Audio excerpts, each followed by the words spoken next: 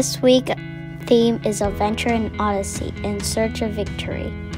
Over the span of 5 days, we learned about all the pieces of the armor of God. The helmet of salvation. Put on the full armor of God so that you can take your stand against the devil's evil scheme. You can win over Satan and his lies by using the helmet of salvation. Shoes of peace. John 3:36. Whoever believes in the Son has eternal life, but whoever rejects the Son will not see life, for God's wrath remains on them. Believe in the Lord Jesus Christ. Sword of the Spirit and the breastplate of righteousness. Psalms 119 verse 11. I have hidden your word in my heart that I might not sin against you. Ethan. God's word will show you how to live for him.